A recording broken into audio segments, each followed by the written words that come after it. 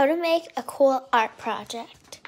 First, you will need to get some paint, drop it in these little containers, whatever colors you like. So this is kind of messy, so do it in a place that you know you can clean up.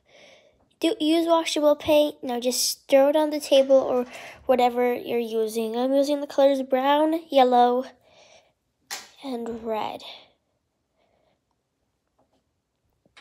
Okay, now get a piece of paper and place it here. Press it down. Okay, take it off.